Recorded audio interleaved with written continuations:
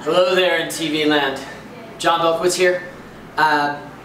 We're going back to our Pervious Concrete. I got a couple minutes to talk to you about it. You know, looking back on that sample, I'm not real happy with it. A little bit too much paste, so I don't think the porosity index is there, that 15 to 25% to give you good water flow. So I'm going to redo it. I'm going to do it on a smaller scale. We're going to use a 1 to 2 millimeter aggregate. It's a British standard. It's called the ASR gel pat test. Did it for my PhD. We'll put the link down below to the paper. And it was a pretty cool concept. Pretty cool concept. What you're basically doing is creating a pervious puck.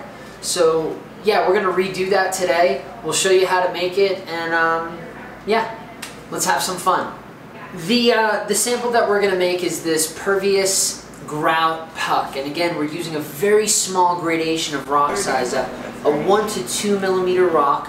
We're combining a lot of rock with a little bit of paste. Now the paste is either going to be a combination of powders, whether it's cement, fly ash, whatever. Today we're just going to use cement and then tried and true water.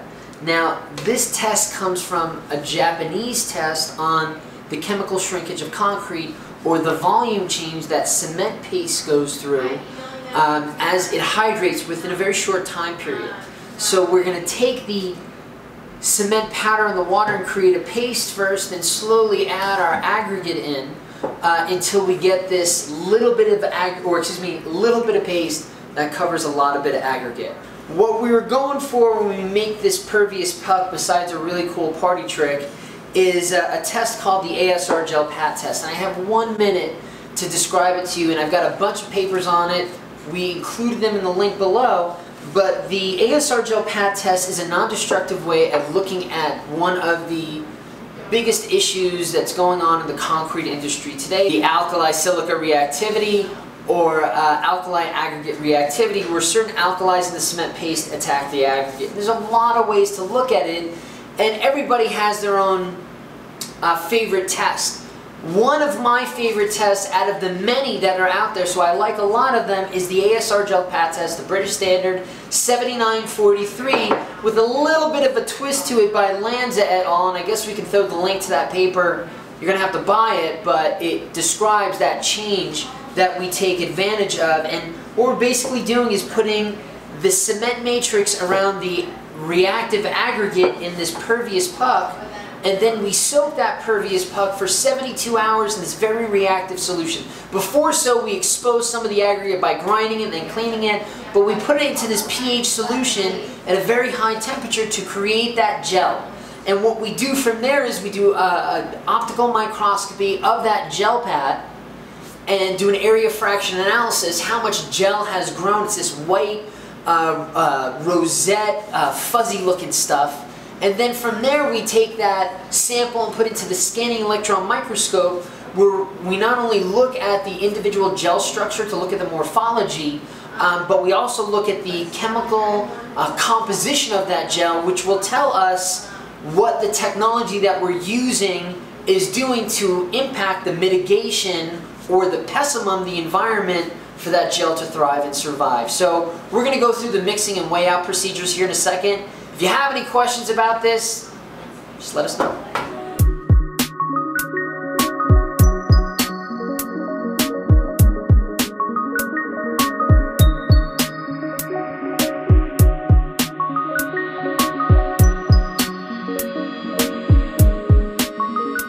Yo!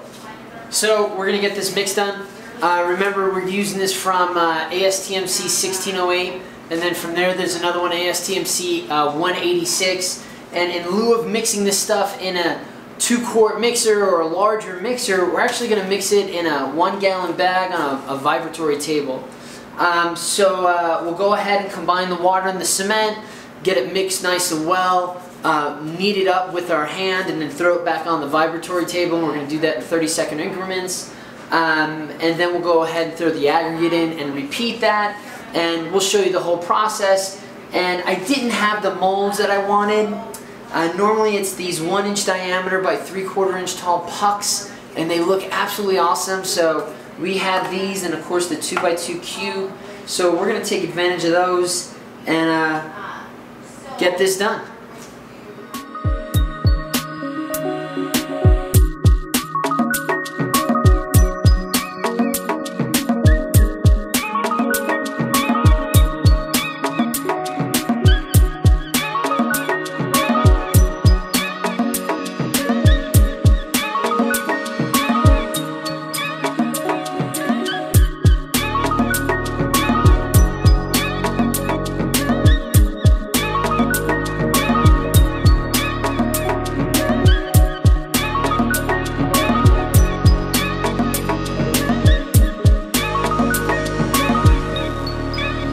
Alright, so what I wanted to show you, we're almost done with making up samples. This is what we did last week for a quick fun sample, and you could see the size of the aggregate, and also I've reduced the paste significantly to create that 15 to 25% pore structure to allow water to pass through.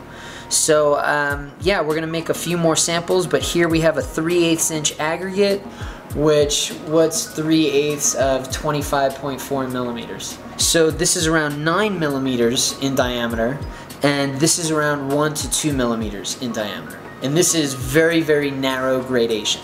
A little bit wider gradation in this one, but you could definitely see the different sizes. So 1 to 2 millimeters and around 9 millimeters if my math is right. So yeah, let's get to finishing up samples. So this is the Pervious Concrete that we created with a 3/8 inch river rock. And most of the aggregate, to a certain degree, fall under a 3/8 inch maximum size. And you can see there's a minimum amount of paste to cover the aggregate, but just, gosh, a little bit too much. So this is the second type that we created, more of a pervious grout, where we're using this 1 to 2 millimeter sized aggregate. And what we did is we crushed it, we cleaned it, and we sieved it, I believe, over number 16 and number 20, and used that little amount of paste to bring that aggregate together. And as you can tell, this is more of that pervious style material, not really concrete but grout, just because of the aggregate size.